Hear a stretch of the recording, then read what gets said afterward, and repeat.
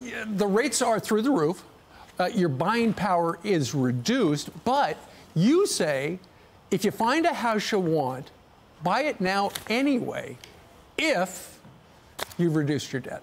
Yeah, if you're out of debt and you've got your emergency fund, prices aren't going to go anywhere but up, even with interest rates going up. Right. So if you get an interest rate you don't like, you obviously can refinance later and get back out of it. And so, but the housing market is just stalled. And man, we got Sunday, Bloody Sunday with the student loans kicking back in Sunday, and Christmas is bearing down on us. And so it is time to get on a budget and get on a plan.